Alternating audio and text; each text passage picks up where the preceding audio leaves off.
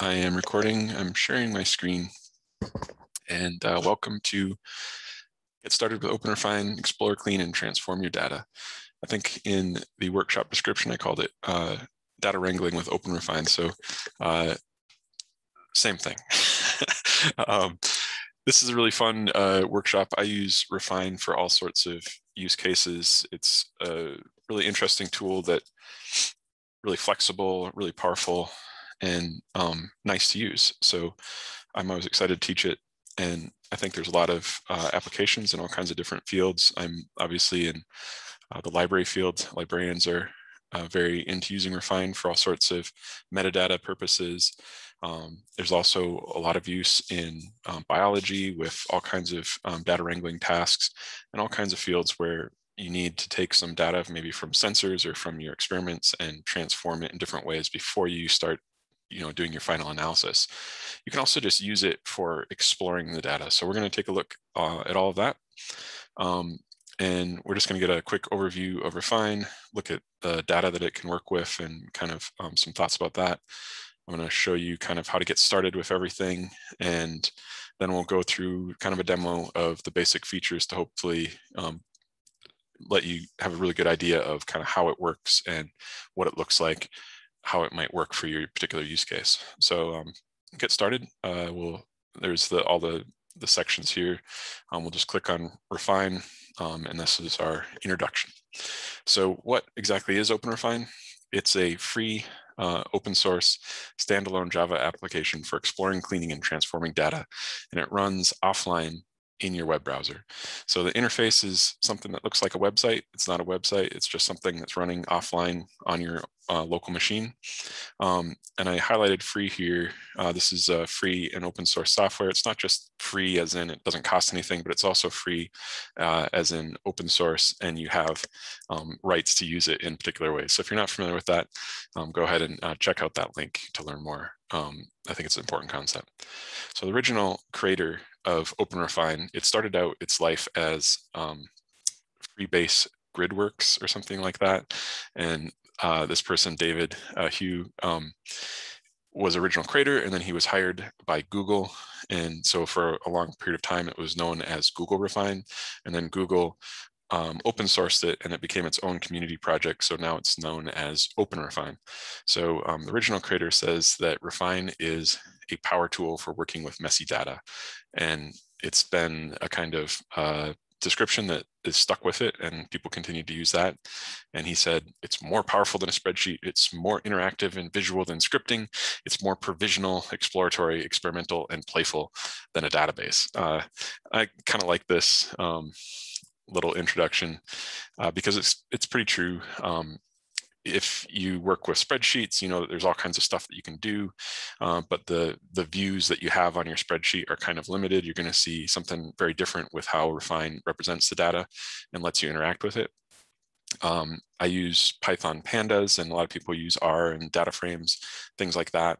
But this is a much more visual sort of exploratory experience than having to write out your script in Python and trying to figure out what's going on.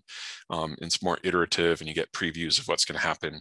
And so I really like it for something that I'm exploring versus if I know that there's a certain set of known transformations that I'm going to do, then it makes sense to write that in Python. If it's something where I need to explore the data a bit more first, Refine is a much better tool in my mind. And then working with a database is never all that much fun. So Refine is a lot more fun than just messing around with the database. So it's going to look something like this. There's an interface inside of your web browser, and we're going to get to that in just a bit. So it works with tabular data, pretty similar to like a spreadsheet, but the interaction with that data is very different, and it's quite unique.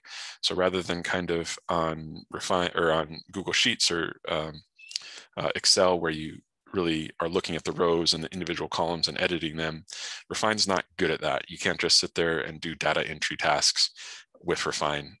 It's good where you're doing major transformations up and down columns across your data set, harvesting information from the web or from some other data and combining it with your data. So it's not for data entry, but it's really flexible, very powerful for doing all kinds of data wrangling, where you're going to change the formats and bring in new data or clean up all of the existing values. And so it's really, I would think, I try to describe it as column centric. So most of the operations look up and down these columns, and each of the columns has got a menu on the top, which give you the tasks that you can apply to those columns. So what kind of things might we use it for? One of the really good use cases is exploring your data. So you get this data set from some repository or that you created 5 years ago and you forgot what you were doing. You want to open it up and you want to get an idea of what is in that data and what kind of errors are in that data. Because before you start doing a bunch of transformations, you really want to know what it's like, what's the characteristics of it, what is the quality of it. And there's a lot of tools inside of Refine to help you dig into that data and really get to know it before you start messing around with it. And then cleaning the data is the main use case. It's really efficient at discovering and fixing all kinds of inconsistencies and just mass transforming chunks of your data where you have values that are incorrect or just need to get cleaned up in different ways, or standardized and normalized so that you can do better analysis going forward. Enriching data, it's very good at combining files, merging projects together, fetching information from the web and bringing it into your table, and reconciliation with various online reconciliation services. So that's another really good use case. And that was kind of the original purpose of Refine. Transforming your data, it's very flexible at importing different types of data and exporting those. And so that's a very handy tool. Just sometimes if you have a CSV and you need to get it into JSON, this is a really flexible and visual way to do it. But also internally, you can split up the columns, transpose the columns and rows, split and join multi-valued cells, make subsets of your data. That's very powerful as well. And then finally, to automate your routine. A lot of times, if you're going to automate your data processing, it's going to be a script in Python or R. But in some cases, your routine can't be 100% automated. And so one of the nice things on Refine is that you can export your entire routine, which shows you exactly what you've done with that data, how you've changed it, and what operations you've applied to it. And so that's kind of a nice aspect for transparency. But you can also then reapply those same transformations to a new data set. So if you're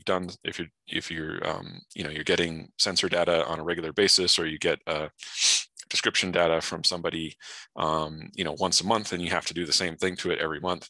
If it's exactly the same every time, maybe that's a Python routine. But if you have to do most of the same things, but then have a little bit of human intervention at a certain couple points, Refine is really good at that sort of thing, because you can apply those transformations, do a couple little things visually and manually to check out what's going on, and then maybe apply some more operations and export it. So automation in a kind of unique and flexible way. So let's take a look at what sort of data they're talking about when we're talking about a power tool for messy data. So one of the really big strengths here is that you can handle all kinds of different input and sources and data sources when you're getting started with it. So I have it kind of divided into these three areas. So you can import all kinds of different formats. So you have CSVs, TSVs, you can have any kind of customs separator. CSV and TSV are very common interchange formats because they're a plain text format where it's a tabular data in CSV is separated by a comma and TSV separated by a tab. But you can also just set up your own separator that's anything that you want. It can import Excel files. It can import open document spreadsheets. So like from LibreOffice, XML, JSON, RDF. You can import Google Sheets. Mark is a library world format, or just various line-based text and more formats beyond that. You can get those formats from all kinds of different places as well. So you can get it off your local machine, which is the most likely. Sometimes you could actually have, but you can also open more than one file at once, which can be very handy. Sometimes, your sensors or your would give you a whole pile of 35 CSVs, but really you want them all to be together. You can just open them as a batch with Refine so that it's just easily to merge them all together. Maybe you get transferred a set of files over and over again. You can put those all together, just open it as a batch. It can also just directly open it from a zip archive. It can open it off the web. So if somebody's putting that data up at a URL that you can reach on the web to grab it from the web and bring it down to your local machine, you can just put in that URL, that link. You can paste in things from your clipboard, which is a surprisingly useful approach. You can connect directly to a database, or you can connect directly to Google Sheets, if that's helpful. So once you've done all your work with your data, you can actually output it in all kinds of really flexible formats as well. So it's just immediately can give you TSVs, CSVs, HTML tables, Excel files, open document files. You can export it to a database, so SQL commands. You can export it in Wikidata format. You can set up an RDF schema for some linked open data kind of approach, or you can just create custom templates that will let you export pretty much anything that you can imagine that's iterating over your rows and exporting it into a plain text file. So this flexibility here is really a great feature that lets you do a lot with a lot of different types of files that you want to work with. The other things that are really important to know about it, when you are importing that data, when you're creating a new project, it does that without changing or touching that original source. This is something that is frustrating if you're working with Excel. Excel, when you open a plain text file, actually starts writing onto it immediately, which can actually totally corrupt that file. So you have a CSV that has a bunch of Japanese characters in it, and you open it with Excel, those will end up being corrupted and you won't be able to directly recover it, which can be an incredibly frustrating experience. And so it's going to import that data without changing anything. It's copying it into its own kind of optimized internal format, and then it puts it into a workspace directory on your computer. It's just a folder somewhere in your computer where it has all of your projects. And the important thing to keep in mind there is, again, it's not a cloud-based service. It's not sending any of your data off of your machine somewhere during that process. And there's kind of some links here to give you some more information about exactly how that works. But again, this is going to be a tool that runs inside of your browser, but it is not a website. It's not some service that's going off of your computer. So it's worth just keeping that in mind. So once it's actually imported into your project, the interface is going to represent that data in a pretty typical tabular grid, as you might see in Excel or Sheets or anything else. And it uses the terminology like this. So you have these individual values, which it calls cells. You have these columns, which it calls columns. And then you have rows across, which it calls rows. So just to keep that straight, since different fields will call these terms in a slightly different language. And it's very efficient for up to about 100,000 rows or beyond, hundreds of thousands of rows. If you have really huge data sets, you might need to increase your memory allocation. And so there's some instructions there, and it's pretty easy to do. So what is this messy data that it's good at transforming? Basically, any kind of inconsistent formats of your values, unnecessary white space, extra characters, typos, incomplete records. If you have messy data, you can't really do your analysis effectively, and you can't reuse your data in different ways. So what is it good at fixing? I have these kind of example columns here where we have all the same date in different formats. So this is kind of an ISO standard date. This is kind of what we do in America. This is a kind of visual writing out the date. And then this is, does anybody know what that number is?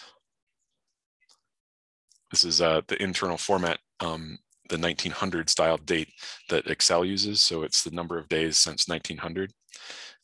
And the interesting part on that is that Excel there's a bug in it where it's incorrectly considered some years as leap years. And so this isn't even the right number of days, but they never fixed it because that would break too many people's tables. So this is, a lot of times you'll see your your sheet's corrupted with these weird numbers in your date column, and it's usually coming out of Excel's 1900s date format.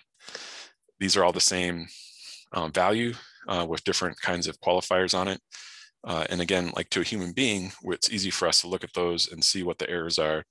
We know that this all relates to $1,000 in different ways, but when you're trying to put this into your machine to read this and do analysis and add things up, these are all 100% different values, and they cannot be reconciled by the machine. And here I have the different versions of using Idaho, following a variety of standards and maybe some spelling errors. And so again, we want to find all of the values that contain Idaho, but these are all obviously Idaho to a human being, but not to a computer. The other thing that you're going to encounter a lot that Refine is good at fixing is multi-valued cells. And so I'm kind of an example here where we have kind of a citation. And if we want to do some analysis and we want to do some cleaning of this big, long kind of text value is not very useful for that. So we have really a couple different types of values. We have a title, we have a couple authors, we have a date, maybe a year and a month. And so if we could split those up into separate columns, it'll enable us to do a lot better analysis and cleaning of this data. So Refine's good at breaking that sort of thing up. Same here with like a address where there's definitely different fields that this address is made up of. Easy for a human being to parse, but if you're trying to transform and work with this data, it's a lot more usable if we can just break that up and make it into separate columns. Luckily, Refine gives us all kinds of tools to deal with those kinds of issues, and then to really try to discover and isolate and then fix all of these data issues. I just had a note here about really there's not a lot of literature out there about wrangling and cleaning data. It's really something that everybody has to do, and we all do it behind the scenes. Maybe we have grad students working on it. There's a lot of labor involved. And it's essential to the process of analysis or to the process of creating digital collections in the case of a library or other situations. And it's also really important for open data and the open data movement, because if you clean up your data, then it's better for preservation and for reuse for other people. And so this is a really important process that doesn't get enough credit. So make sure that you're documenting what you're doing, being transparent about it, because it's going to help you remember what was going on while you're working with this data. And it's also going to help others understand your data set and shed light on all that important work that's gone into preparing this data for use and reuse. So, put it out there so that people understand what's going on. So any questions about the kind of general background about Refine before we move on to running it and doing something with it? Yeah, quick question. If you want a specific format, does the software know that that's the format you want? Like, for Excel, if you want a specific format, you can click on the like a box on the right within the cell to let it know that that's what you want. Do you know what I mean? I don't know. Yeah. So are you talking about when you're exporting it, or are you talking about the cell type, like number, text, date? Is that what you're talking about? Yeah. Like for example, if I want a specific date format. Yeah. So there's going to be all kinds of ways to work on that. And so I'll show you that when we go into the demo in a little bit. And so, yeah, there's cell types, just like you have in a normal spreadsheet. And then when you want to start transforming it into different kind of output formats, there's lots of different tools for that. So we'll get to that in the demo a little bit, I think. We'll answer your question. Thank you so much. Okay. So before we start using it, I just have some instructions here about how to get it installed. It's not a traditional application where you're just going to click this installer, install it on your machine. It's actually just a folder of files that's a bunch of Java, which is a programming language. And if you read a lot of documentation out there that it says you have to install Java first, that's no longer necessary. And so that's a step that you don't need to deal with and makes things a little bit simpler. No longer necessary on Windows and Mac. So there's some official documentation out here, but this is just the instructions that you can get here on my site. So you just basically are going to download a package. So I've already downloaded it here. Let's see. So here I've got it downloaded. It just comes as a zip folder on Windows, and on Mac it's going to be a DMG. And so basically you're just going to unzip this folder.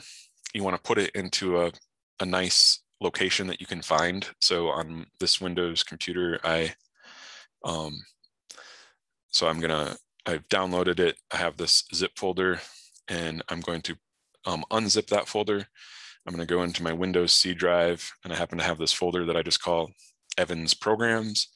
And I just put that folder of files here in that folder. So it's just a nice place that's permanent, out of the way. You could put it in your documents, just somewhere where you know where it is and you're not going to like delete it. And then once you get in there, you're going to see that it is just this folder of files that you can work with. Download the package. On Windows, you're going to choose the Windows kit with embedded Java, which is the one that you don't have to install in Java. It's already there in this package. On Mac, you're just going to download the one that's called Mac Kit. And on Linux, there's one that's just called the Linux Kit. On Linux, you do have to install Java first, and that should be pretty easy using repositories. Once you get that package downloaded, your kit, like I said, you just extract it, try to put it into a sensible permanent location. And then once you've extracted, you're going to start Refine by clicking the various files. So on Windows, you're just going to have this folder of files, and you look inside of there, and there's going to be a executable. So it says openrefine.exe, and that's the executable that's going to start up this program so that you can use it. So if I just double click on that, it's going to start up this window that you see here. This is a terminal window, and we're going to let that run. And then you can see that it started up now a browser tab here with OpenRefine running in it. So once I do that on Windows, I go ahead and pin, there's going to have a little Refine logo on your menu bar or your taskbar. And I go ahead and just pin it to my taskbar, so it's really easy to restart when I want to do that. So this window that you have here is the Java application running in a terminal. And you don't have to interact with this at all. This is just, this is where the application is actually running. And it's essentially running this application, and then it's running a little server, a local web server just for your machine that hosts this little website or a pseudo website that is the OpenRefine interface on your machine. And so once this starts up, you can't shut this because that will turn off the application. You can minimize it. You can put it somewhere else. You don't need to look at this in any way. And so once this starts up, you can just kind of put it away so that you don't have to look at that anymore.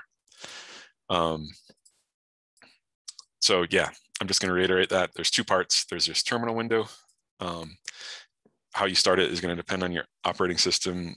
Mac and Windows and Linux each have a slightly different way of starting it, which is listed up above here. And then you're going to end up with one of these terminal windows. You can ignore that. And then the interface is going to be this website here in your browser. And if you close it, you can always get back to it by following this link or using localhost 3333 in your address bar of your browser. Because even if you close this tab, it's still running here in this terminal. When you want to shut down Refine, all you have to do is you just close your browser window, and then you go back to your terminal, and you're going to just do Control-C, and that's going to safely shut it down. So make sure that everything gets saved and before it turns off the application. You can just go and X out of here, but you risk that it hasn't saved everything. So it's trying to auto-save your projects on a regular basis, but just to be safe on the safe side, just doing a Control-C is the best way to get it shut down safely. Okay, and so I mentioned that here. And then I'm just going to reiterate one more time that even though this user interface is rendered in your web browser, I got to start my Refine back up again. It is not a web application. It uses the terminology of upload and download, but it is not uploading and downloading any information. You don't need an internet connection to be using it. And finally, importantly, use Firefox, Chrome, or Chromium browsers. Most of the other browsers, especially Internet Explorer, will not work properly or have a pretty good chance of not working properly.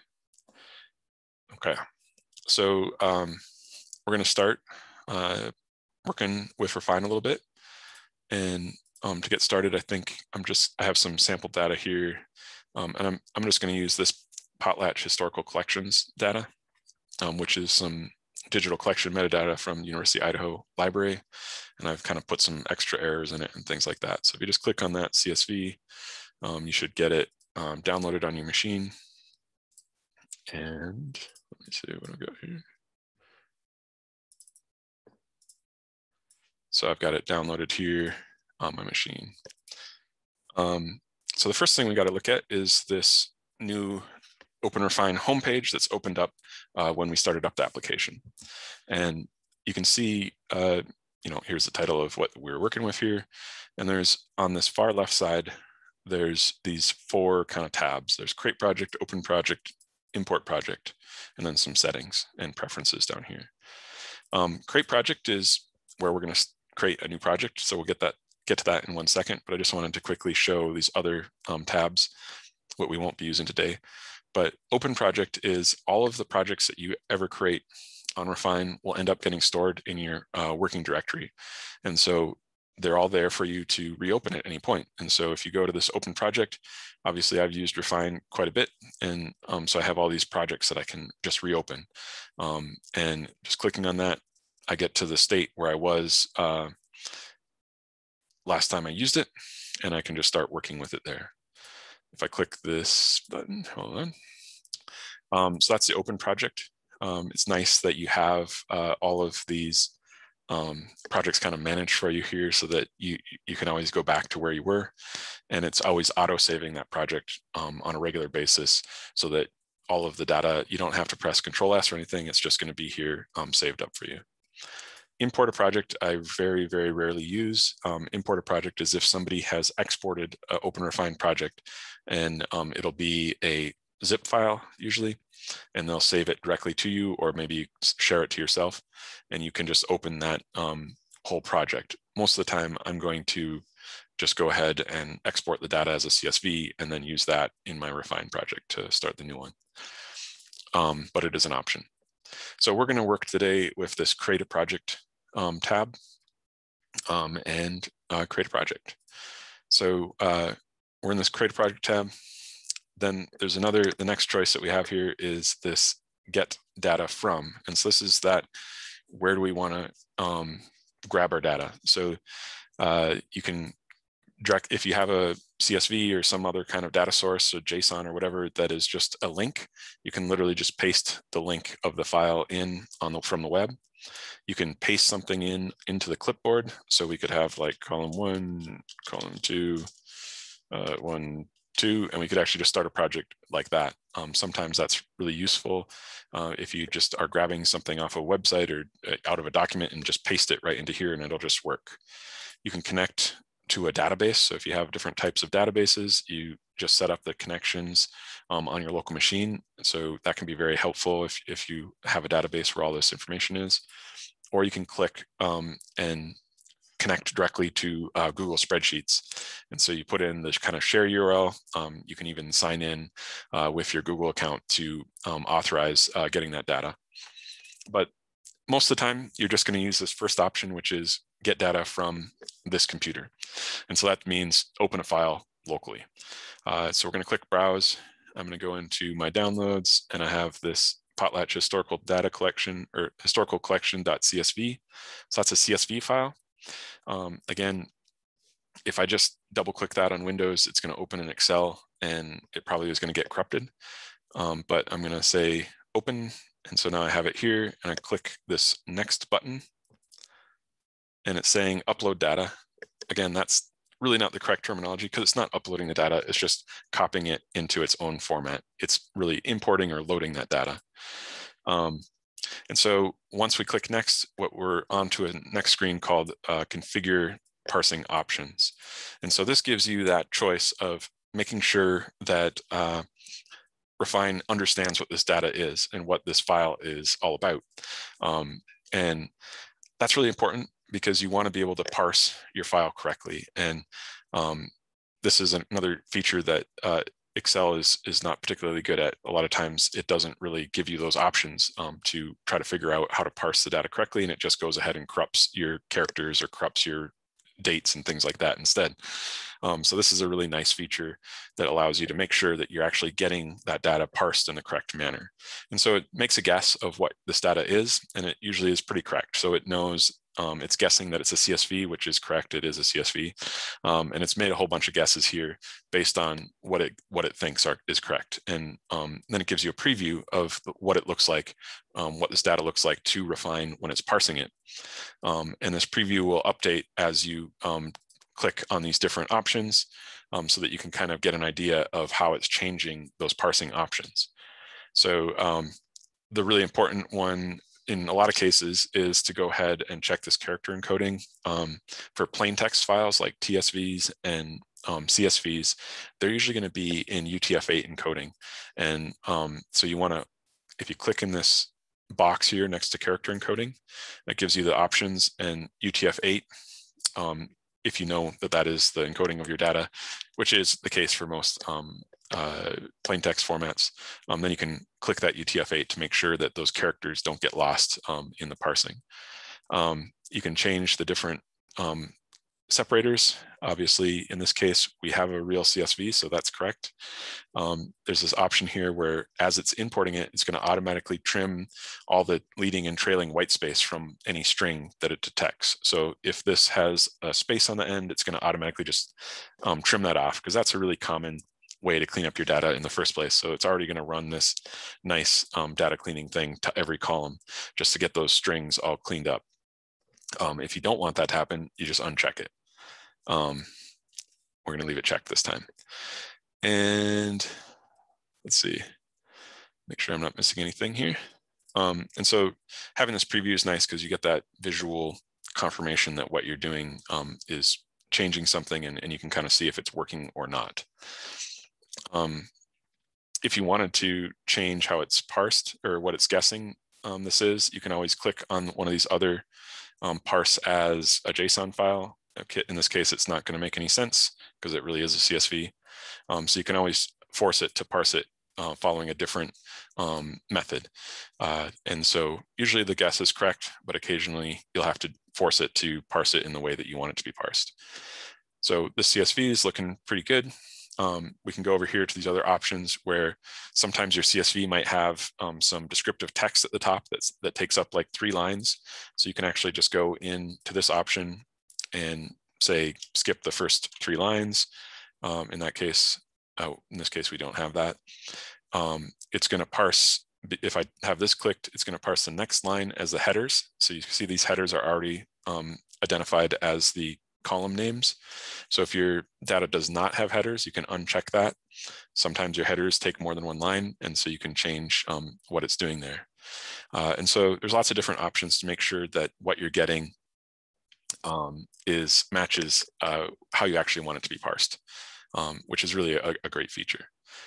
Next thing you want to do, if you want to just start with a different file, obviously just click start over to go back 1 page here. But now we're going to make sure that we have a good project name. It just takes your file name and it removes any periods and things from that. And so I'm just going to take off this CSV at the end. And your project names are a little bit more useful, if easier to work with, if you don't have spaces and weird characters. And so I put underscores in mine. But you want it to be descriptive so that you can remember what you were doing and what you're using it for. So I'm just going to add demo on the end of this, just so that I'll know what this project was and I can just delete it later on. And once everything's looking good, you can go ahead and click this create a project button. and it's going to do that final parsing and show up now in our interface. So we have a new project, and I'll just kind of show you the interface here. We have our project name up in the corner here on the left. And if you want to change the project name, you just click in that box and you can change it. Over on this side, we have open and export and help. If you click open, it's just going to reopen this home page again, so you can start a new project if you want. You can have as many as you want open. It's very efficient. These web pages are only, it's not spending a whole bunch of CPU trying to figure out how to present this page. It's just a static page once it's once you've applied some kind of operation to it. And so it's only really doing some work whenever you're applying an operation. So you can have a whole bunch of tabs open, you can have a whole bunch of projects open, and it's not going to slow anything down or bog down Refine in any way. This export we'll get to a little bit later after we work on our data. Over on the left-hand side, you're going to see that there's two panes, and we're going to work a lot with this in just a bit. So we have the facet and filter pane, and we have the undo and redo pane. So this is going to show us everything that we've applied to our project once we get it started, and allow us to go forward and back in that history. And this is going to show us our facets and filters that we've applied to the current view of our data. And then right here, you're going to see a number of rows that are currently showing. And that's a really important number to keep paying attention to, because it's kind of your coherence check. You should get the same number of rows that you expect that you should have. So you can always go back and check your original data to make sure that nothing's gone wrong while it was parsing it. And I always grab that number and kind of keep it in my head so that I know how many, I should know how many rows I expect to have. And after I do different processes and transformations, I should still have the coherent, correct number of rows through all of that. So it's just a good way to keep track of what's going on. You're also going to see here that says show as rows or records. There's some information there about the difference between those, so you can go take a look at that. It's not going to come up in this demo. And then there's show 5, 10, 25, 50. So that's just showing, you can see that this preview is not your full data. So if you open up a normal spreadsheet, you just have this endless piece of data, so which can be very bog down your computer if you have thousands and thousands of rows or tens of thousands of rows or 100,000 rows. So instead of showing you your full data set, Refine is only going to show you this preview of them, and then it's going to paginate it. So if you have some really big data set, you can just turn it down to only 5 rows at a time, so that it's something that's very easy to look at and doesn't waste a lot of CPU and displaying this to you and doesn't get distracting.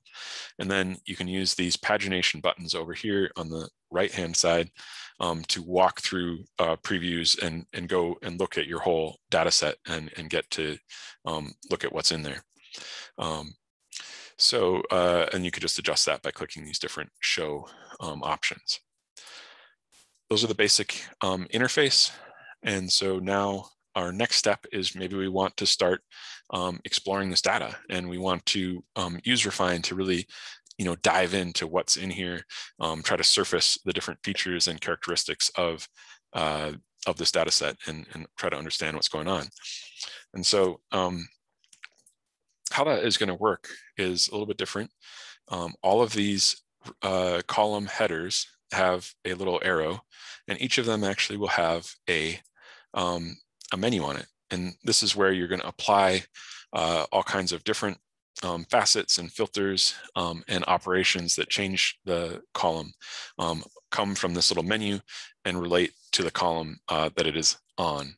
And so the first one that we might do is if we click on donor here and we go to text filter, if you click that, that's just like a search box essentially. So we're going to filter it by just the text. So I can just put in Gary or Gray, Gary. Yeah, so we have Gary in this column. If I put in Gary, it's showing that of the total 1,700 rows, there's 95 of them that contain the word Gary. And so this is just a very quick way to start looking for things. Let's check in the descriptions, I want to know if any of these contain a dog. So I type in dog. Oh, great. We have 9 rows that contain dog in the description. So these are ones that I might be interested in taking a closer look at. We can also say immediately with, and you can see that this filter that I've applied shows up over here in this facet and filter pane. And so if we can put more than one on, and so I could put another text filter on over here, and I could put in children. Ooh, how about child? There's child. And so now I've applied one filter on description, one filter on keywords. And so with both of those applied, and you can see that they're applied because they're active over here on this filter plane, I've got myself down to just 2 matching rows out of this whole data set that contain both of those conditions. And the other thing that you can do is invert your filters. And so right now I've got it filtered on description containing dog, and I have 9 rows. But maybe what I want is actually all of the rows that don't contain dogs. So I'm going to actually just click invert over here on this filter. And that's just going to do the opposite. So it's removing those 9 rows that we have. And so we're left with 1,700 rows that don't have dogs in the description. And then if I just want to remove that filter, I can click reset to just go back to not having a filter. And you can also just click this X to get rid of that filter altogether. So that's a text filter. The next one that we might want to use there is facets. And so if I click on the donor and I go to facet and I click text facet, that's the most common one that you're going to use for exploring strings. And what it does is it just goes down that row, counts up all the unique values, and then it shows those in this facet pane here. So it's essentially like a unique values count. And that gives you a really interesting and quick view into the whole contents of this data set. So you can imagine if we have, tens of thousands of rows, you're not going to be able to just scan through it and kind of get a sense of what's in those rows. But you can very quickly get the unique values out and take a look at them in one of these facet panes. So in this case, I have 8 different choices in unique values in this donor column. And then you can see that each one of these gives me a count. So I can see which are the most prevalent. I can sort them by the name, or I can sort it by the count. So Gary Strong apparently is the most common donor who's donated 95 of the items in this particular collection. So let's say I want to look only at the ones that relate to Gary Strong. And so I just click on Gary Strong, and it's subsetted down that data to the 95 matching rows out of this whole set. So you can very quickly just make subsets of your data by clicking on these facets to only include those ones. So I can also add multiple ones of these facets. So if I go over to Ann Davis and I say include, now I've got 2 conditions. It can either be Gary Strong or Davis Ann. So now I have those 2 sets put together. So I have 149 matching rows, 95 with Gary Strong, 54 from Davis Ann. And so I can very quickly pull together the subset from our whole data that I want to work with, that I want to isolate for different reasons. And then you can do the same thing where if we select Gary Strong, we can actually just invert that. So we want to have all the donors except for Gary Strong and look at those rows. So again, I've got the opposite of the initial sort. Another facet that's very useful is to use if I click on creator and I go to facet and I go to customize facets and I go down to facet by blank.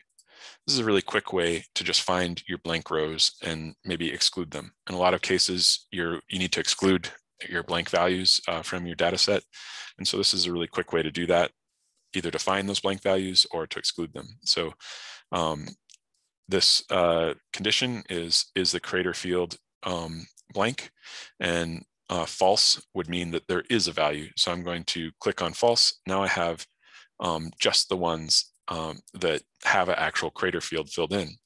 And you're going to see that there's 21 that have a crater, and each one of those, there's just one of the choices in that text facet. So I guess Decker W is the most common one. So there's 4 by that person.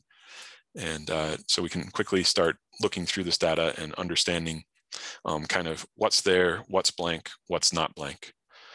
Let's take one more look here at a, let's see what we got. So there's another subset types of facets that you can use depending on what kind of data you have. Right now, all of the data that is in this table right now is set up as text, as strings. And so the only ones that really function correctly are going to be the text facets. But if you have numeric data, you can set up a numeric facet. Timeline, if you have time data, and scatter plot is also for numeric data. And then you can come up with a lot of different customized facets that just do some of the common ones very easily for you. So we're not going to look at those right this second, but I think we'll do a numeric one a little bit later. The last one in these basic ways, right now we haven't transformed any data. We haven't changed any values. We've just changed our views so that we can kind of get a sense of what is in here.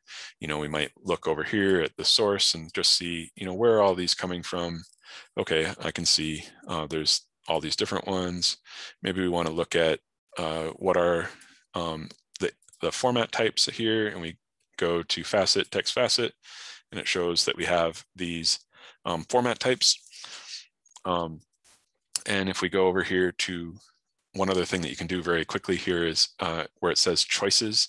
If you click that, it actually will open up a window that gives you these choices. So you could reuse these if you want to use that somewhere else, which is really a pretty handy way to get the unique values out of a column. And actually, I see that I'm using a older version of this data because I added some more errors in it. So I'm actually going to just walk through importing the project again, just to reiterate that. So if I click this open tab, I can start a new project, and I can get it from this computer, browse. I can choose the data that I want to use, so the CSV, go to next. It gives me the parsing options. I can go over here to, they all look good. Go over here, demo 2, give it a unique project name and create project. And so just to reiterate how you create a new project and get to it again. So we've explored this data set. We are getting some idea of what's in there, some of the errors that might exist inside of it. And so now let's start editing. Oh, one more thing I wanted to show is sort. I forgot about that, sorry. The other thing that you can do is sort by a value, by a column or multiple columns. So maybe we want to sort by the title. And so if you click on that title, there's this option here for sort. It gives you the ways that you can apply the sort. In this case, we only have text, so we want to use text, and we want it to be, let's say, Z to A this time. And then we click OK. It's just going to sort the view of our data.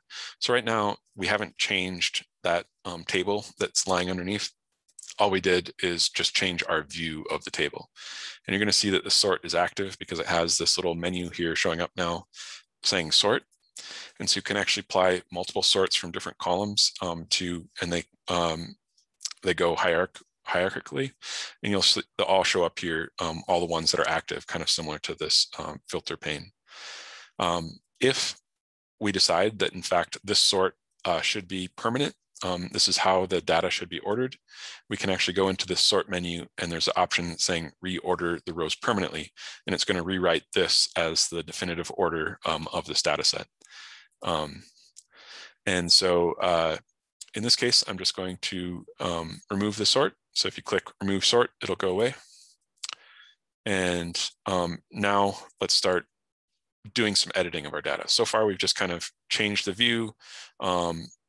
We've gone ahead and made these subsets. Now let's go ahead and start editing it. So the most basic thing you can do is just hover over a cell. You're going to see this little edit button shows up, and you can just start editing it. So I'm going to click here. It says logging camp in Canada. And we can just change that directly by editing it and then apply that. So that's a quick way to just edit an individual cell. You can also go over here and let's say we want to edit this one. It says logging Canada camp mules. And let's just add something in there. And you can see that there's the option here to apply or to apply to all identical cells. So if there's a whole bunch of other values in here in the status set that say logging Canada camp mules, I can just go here and apply to all identical cells. And if you look up here, it tells you how many cells it's actually transformed. The other way to do this is if we go and create a facet. And so let's go take a look at this format digital, and I go to facet, text facet.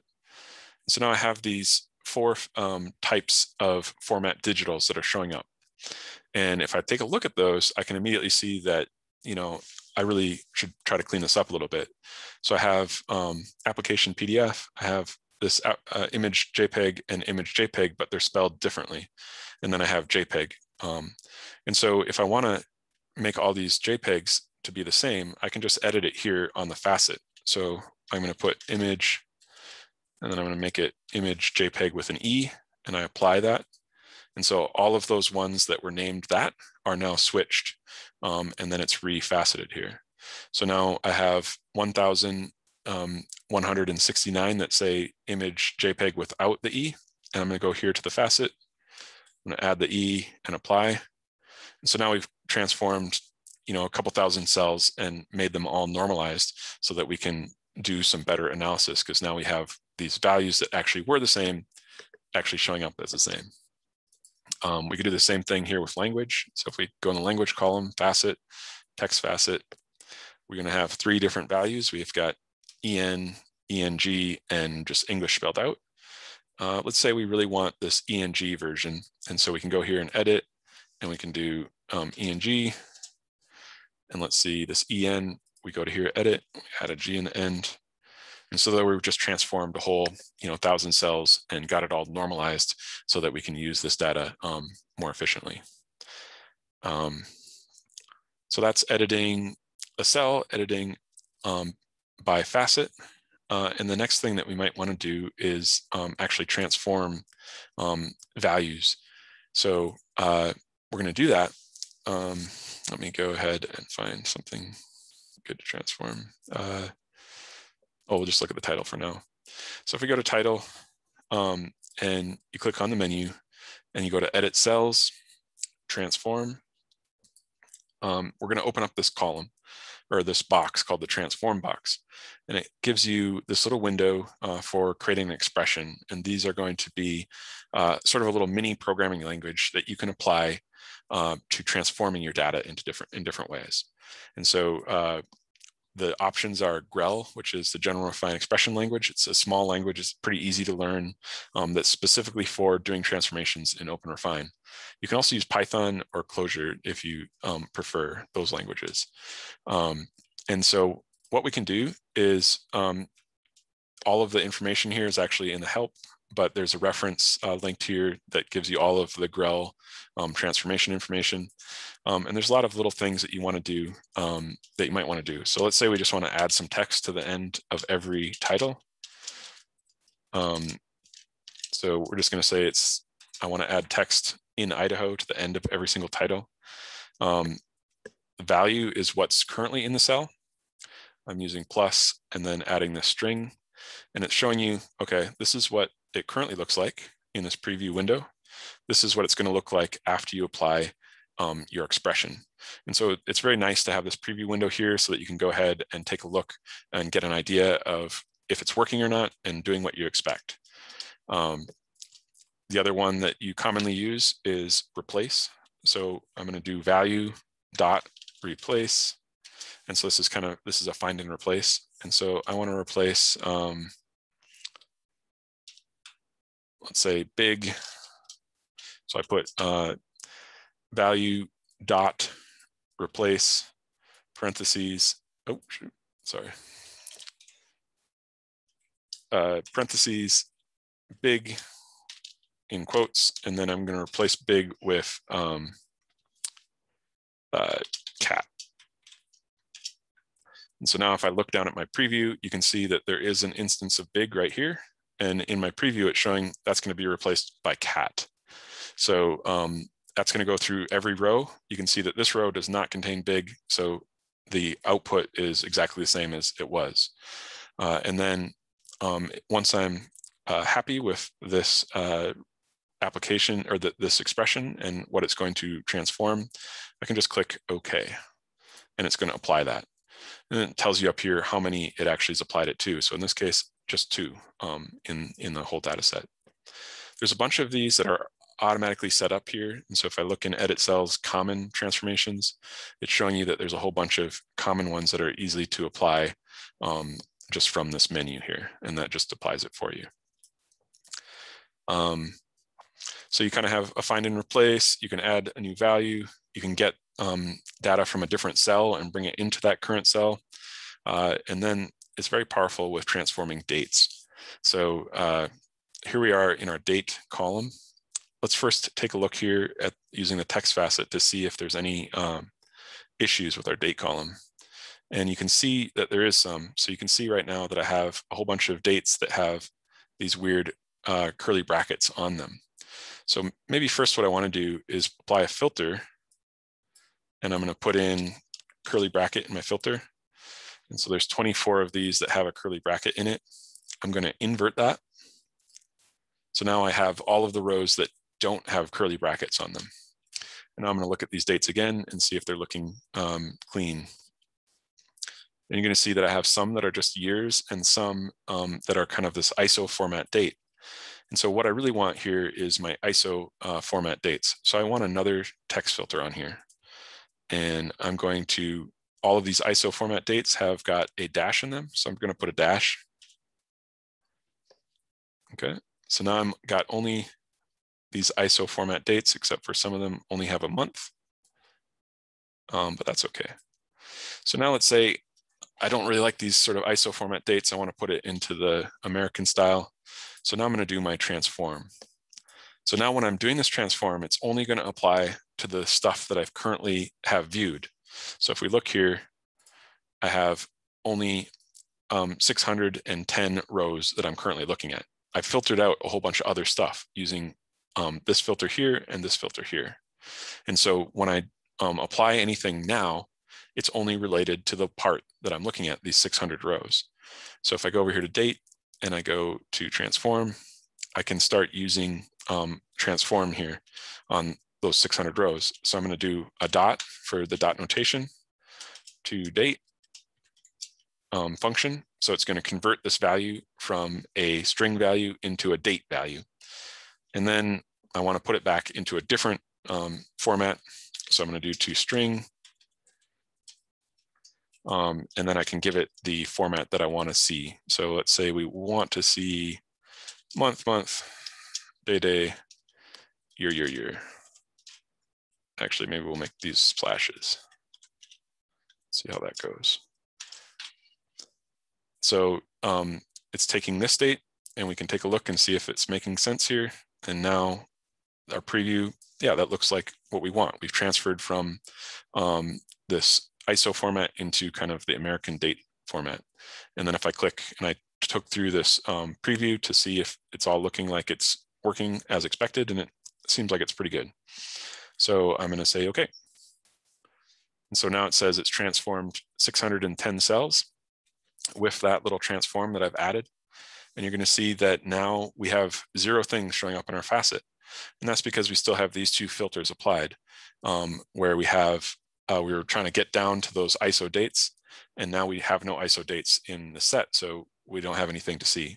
So if I remove this filter, now we're going to get back all of these new dates that we just created in this American format.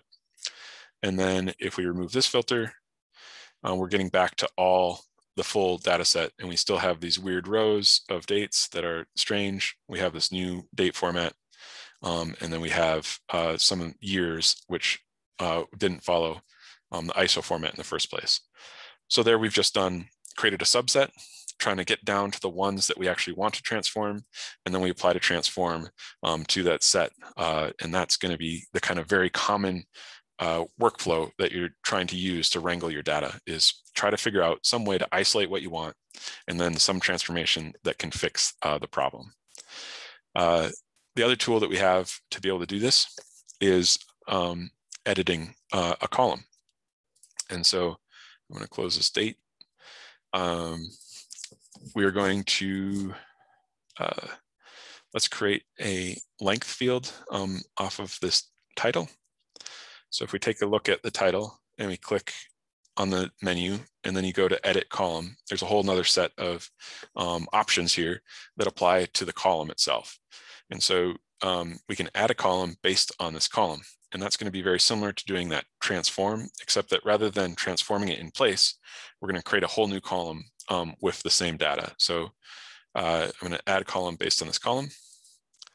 And you have to give the column a new name. So we'll say title length. And we're starting with this expression window once again. We start with value.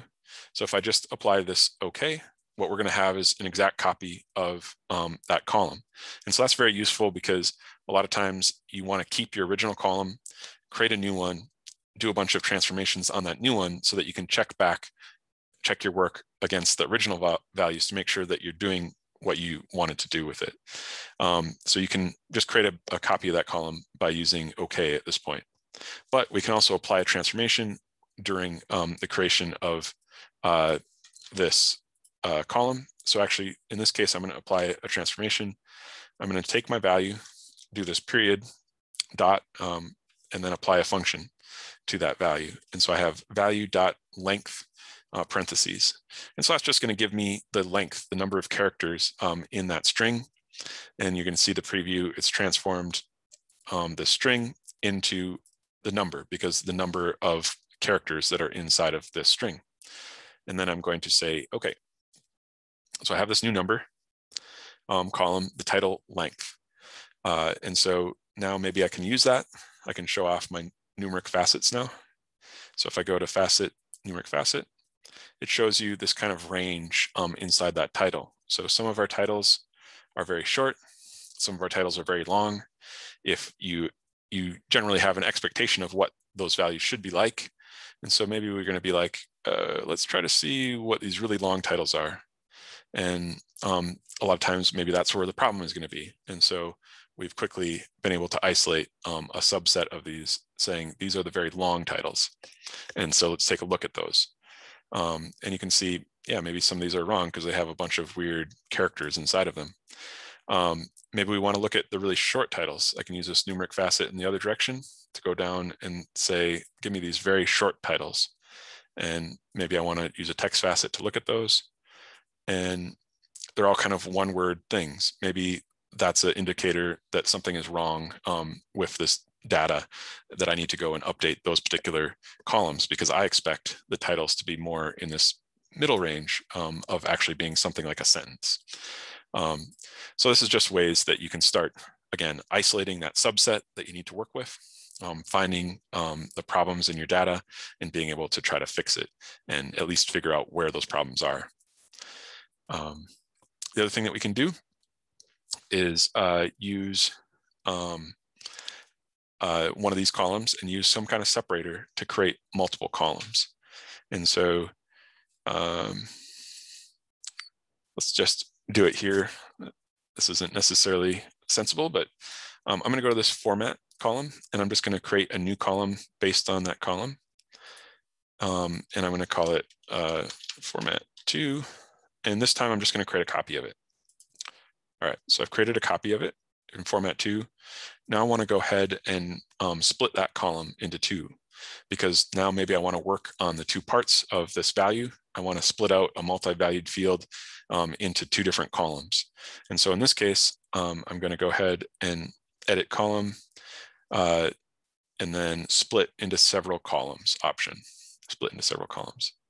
And I need to give the separator. What is the thing that separates these multi-values in this column so I can split them into 2 different values? And so the separator in this case, if we look, is this slash. So I can put a slash in there And then I can limit it so that it won't split out into like a million columns if I don't really know, or if I know exactly how many columns I want. So I'm going to say split it into 2 columns, and then I'm going to click OK.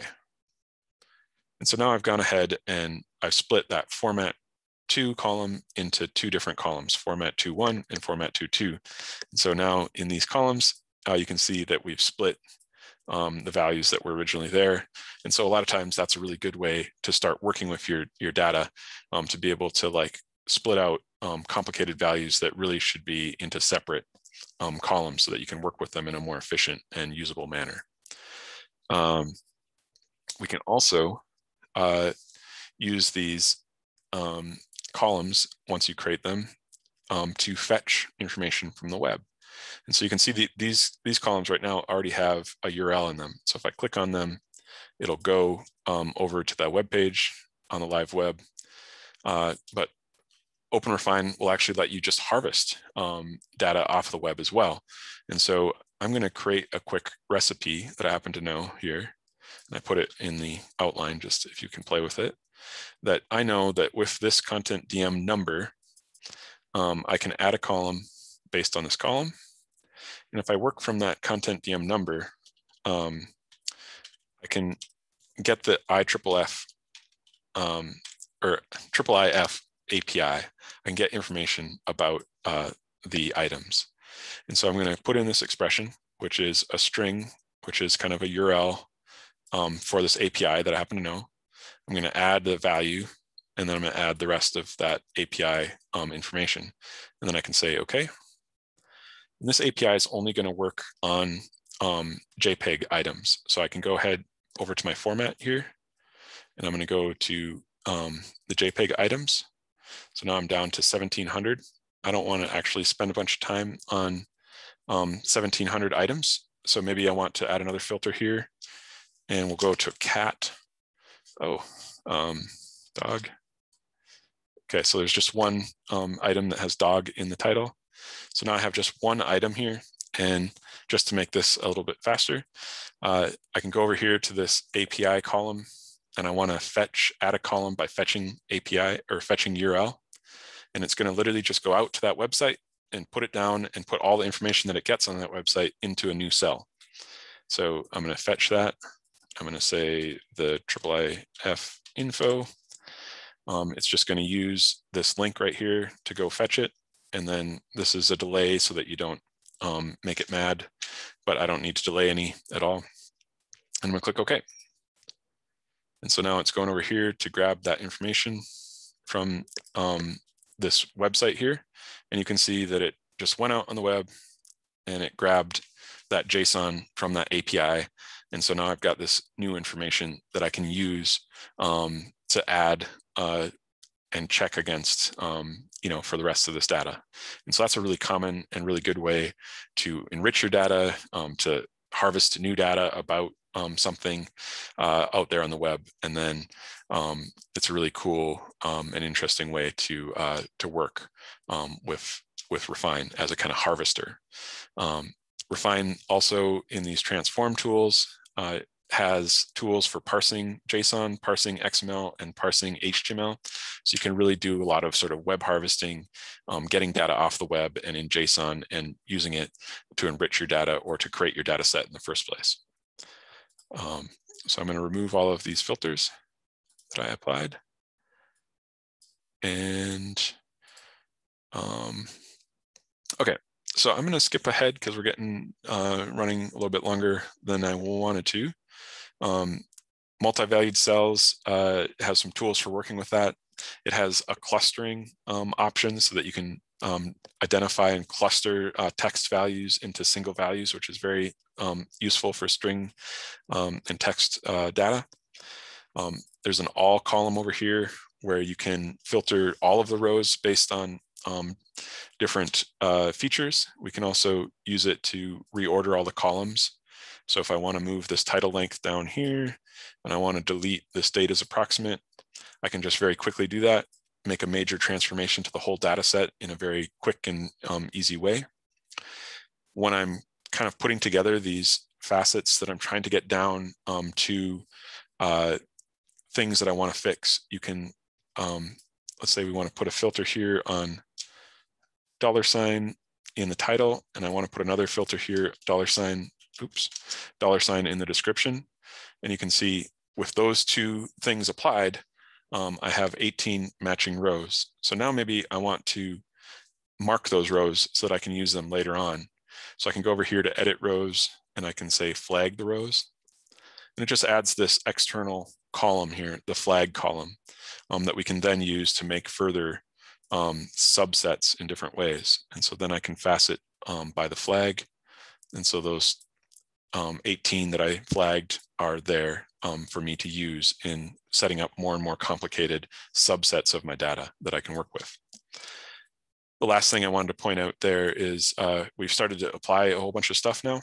And if I go over here to this undo redo tab, you can see that I've done 15 things, and everything that I've done is listed here in this tab.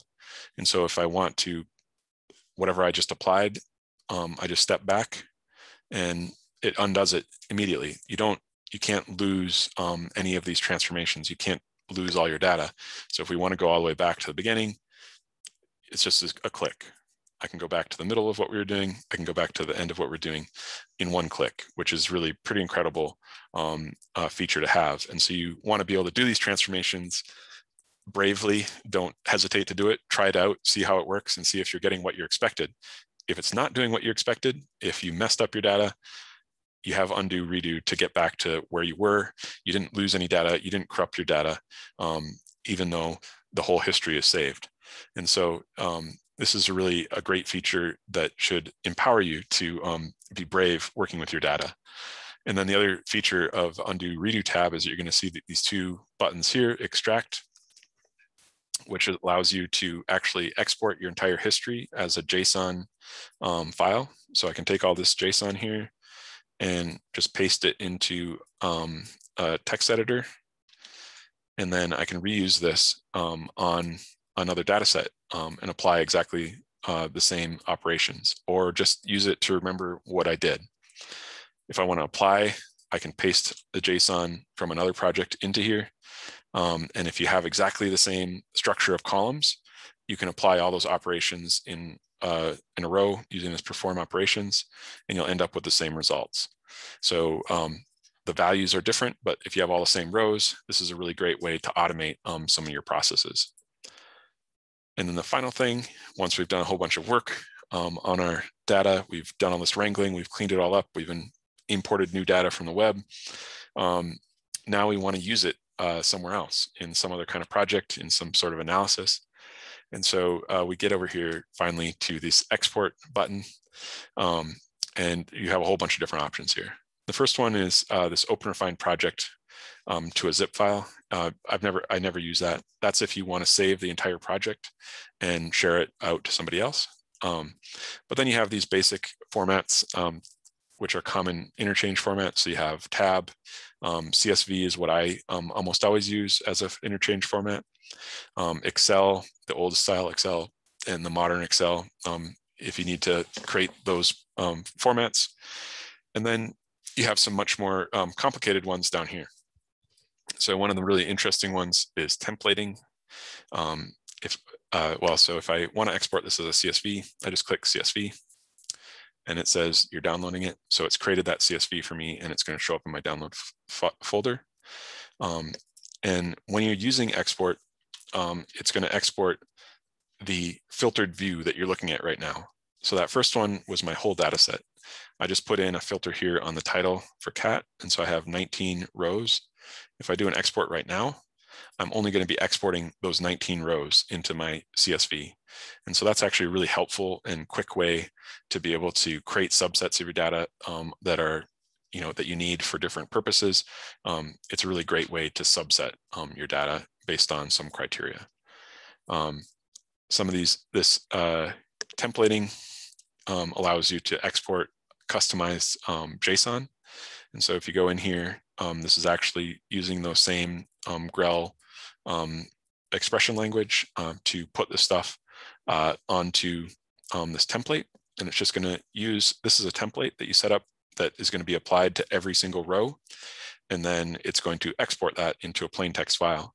So you could actually reuse this and just create any kind of arbitrary file that you want. So you could actually use this to make Markdown or to make HTML or to make a novel, anything that you could export into plain text by iterating over your rows.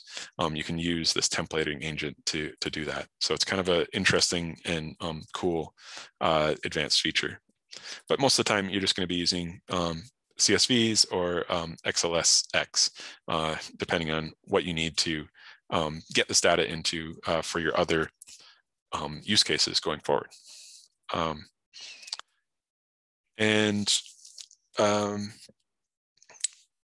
Final thing to just reiterate there is it's constantly saving your project. So this project as it is right now is saved. And if I go over to Open and I go over to my Open project, you can see my two projects that I just created in the last hour are here. And if I click into them, I just get back into where I was. Everything that I've done is saved there and ready to reuse. So once you close Refine, your project doesn't go away. Everything that you've done should be saved, and you can continue to work on it in the future. And that is really what I wanted to try to cover in terms of this introduction demo to what's going on with Refine. There's a lot there. I kind of ran through it, but the best way to start using it is, open up Refine and play around with some of this data, play around with your own data to figure out how it might be useful for you. But hopefully this gives you a sense of kind of how it works, this kind of strategy of isolating by subsetting your data based on a whole bunch of different criterias and getting down to the parts that you can edit so that you can manageably and efficiently fix the errors in your data and wrangle things together. If you want to have some further resources, there's a user manual that's very nicely done. They've just recently released this. Kind of follows the same starting your project, transforming your data, just kind of exploring your data, transforming data, just the sort of things that I use to structure the demo. There's a reference for the Grell transformation language. There's some FAQ. There's a Google group where people are pretty active and ask questions. Stack Overflow has a lot of questions on there that people answer. So it's a good place to browse for answers to your question. And then there's a whole lot of tutorials that are available out there. So there's a whole list here, and here's some that are pretty, that I suggest from data carpentry. There's also some recipes for how to do things, and this is just my own notes of handy functions that you might be interested in using. So go ahead and take a look through those resources, and hopefully it'll give you somewhere further to go. So that's what I wanted to cover for this introduction, and I'm just open to any questions that you might have at this point.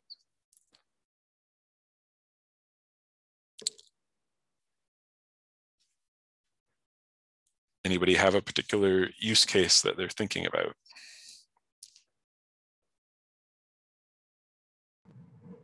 In a classic fashion, I just worked with a big data set that had a bunch of references in it, in which this would have been just so helpful. Yes. I might have to go back to it. And now that I know that this exists, it'll make it so much more pleasant. So yes, no, I mean, that's exactly like the best way to learn it is to be like, oh yeah, there was this thing that I was trying to do. Oh yeah, this is way easier. The other thing I think is important and useful is a lot of times Excel actually can get in the way of processing some plain text formats. And so this is kind of a good intermediary where you can open a UTF-8 CSV and not mess it up, and then create an Excel file using Refine, do your work in Excel that you want to do in your normal workflow. And then Excel also doesn't export CSVs correctly. So a lot of times your visualization software wants a CSV or a TSV. Excel never does that correct. So then open the Excel file with Refine and create the CSV correctly so that you can use it in your workflows. So that's another good kind of use case that it's kind of an intermediary of transforming your data. So that's another thing to think about too. Thank you all for showing up today. Here's my little Refine terminal. And so to end off my work, I can just close my tabs and I can hop over to my Refine terminal here and do a Control-C. And you can see that it saved, closed, didn't lose any data. And so we're ready to work on that project in the future. Feel free to reach out to me on email and ask any questions that you run into as you start working with this. And I'll try to post the video somewhere, and tune in for future workshops and let me know if you have any questions. Thanks for showing up.